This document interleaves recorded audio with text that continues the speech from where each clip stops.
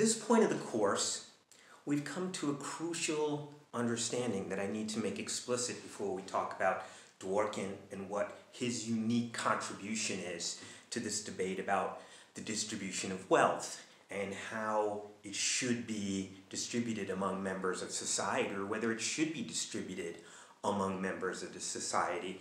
And that is that all of the people who have been debating in the modern scene, from Adam Smith on, have seen that the crucial thing that we all have in common as a value in this debate is justice. Now you might say, yeah, well, everyone also has this concern for other people. When we ask how can we make a society that maximizes prosperity for everyone, then we're also bringing in the virtue of benevolence, aren't we? But you must see that benevolence presupposes, as we saw, liberty. In other words, you cannot be forced to be benevolent. And thus, to force someone to be benevolent is to be unjust. And so therefore, the virtue of benevolence itself assumes justice. And so really what has happened in the debate of what should I do with my money and what should society force me to do with my money is that we've really come to a conflict in conceptions of justice. So on the one hand, we have people like Adam Smith and free market economists who argue that the central concept behind justice is liberty, and that any concept of government or government policy that restricts liberty is unjust.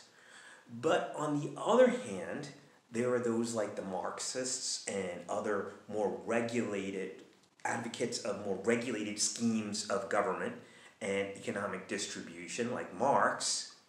We see that they emphasize that justice requires equality, and that any market scheme or scheme of wealth distribution that does not respect equal concern for all of the members of society is unjust because it's unfair. And so what we see is this conflict, really, and this conflict comes out in modern America. Don't fool yourself. This is a conflict between two schemes of justice. You might say conservatives advocate the more Adam Smith idea of justice, that justice requires liberty, and that liberty will sometimes come in conflict with equality. Whereas you might, and that when they come in conflict, you must err on the side of liberty. But then you might say the more progressive liberals, the democratic scheme, says no, the most essential point of justice is equality, and that when there's radical inequality in society as a result of too much liberty, then we must curtail liberty in favor of equality to preserve a just distribution of wealth. And so thus what you see is a lot of the conflict that has come down to us in our political debates about economic justice and the wise and moral distribution of money and wealth really come down to, you might say, two concepts of liberty that seem in conflict.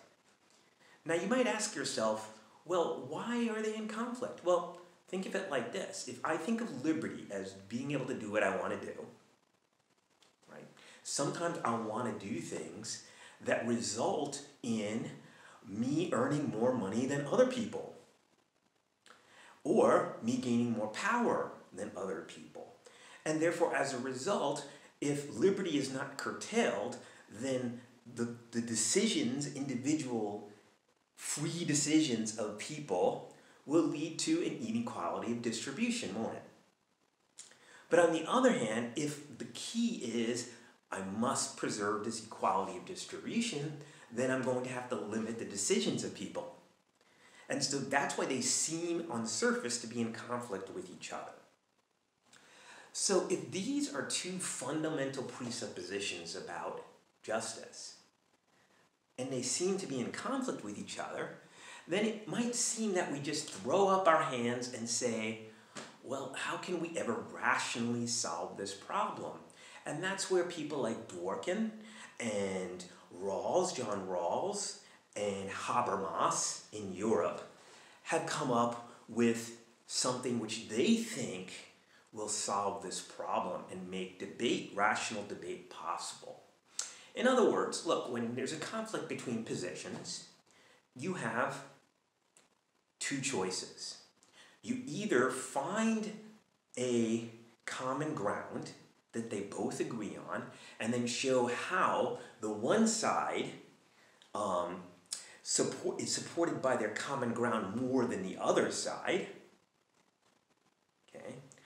Or you stop the discussion, because if there's no common ground, their different grounds lead to different conclusions, then it might seem that you should be a skeptic and say, okay, there's no way to solve this problem. But people like Dworkin and Rawls and Habermas, they argue that if we were to take this debate to an ideal rational dialogue level, then what we would try to do is see if there is a common ground, and see if this common ground is able not just to favor one side over the other, but show how both sides could be balanced with each other and not be in conflict with each other. This is called coherence. And Dworkin is one of the most famous examples of a coherence person. A person who believes that when there's a debate, if you're ideally rational, you must believe there's a right answer, and that when there seems that there's a conflict, that skepticism is not an option. Why is that the case? Well, think about an ideally rational debate or deliberation.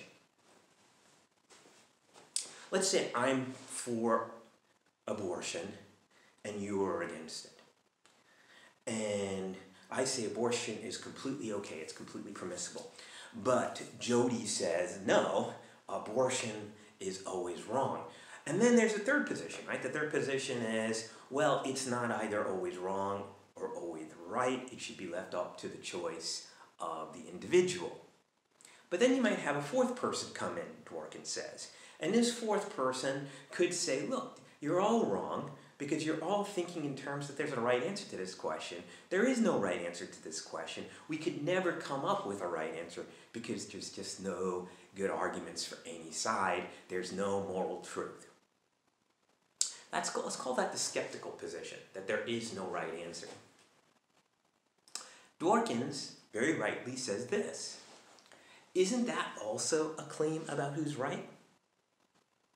Isn't the skeptic also claiming that Jody and all of her arguers are in fact wrong? They're all wrong in thinking there's a right answer. And that really, skepticism is the right answer. But you see the contradiction there? If skepticism is the right answer, then even the skeptic is claiming that they are right, and therefore that there is a right answer. And so in a rational deliberation, there is no global skepticism. You can't have it. You have to assume that there is a right answer because even the position of skepticism is claiming to be right in the discussion. And so if we would all start, people like Dworkin and Rawls said, from this ideal position, which isn't real, this hypothetical position, which sometimes people like Rawls will call an original position, i.e. a position where no individual circumstantial factors are brought in. Only the ideas and people who are ideally rational and ideally competent to deal with all the issues are just put in a room and allowed to discuss.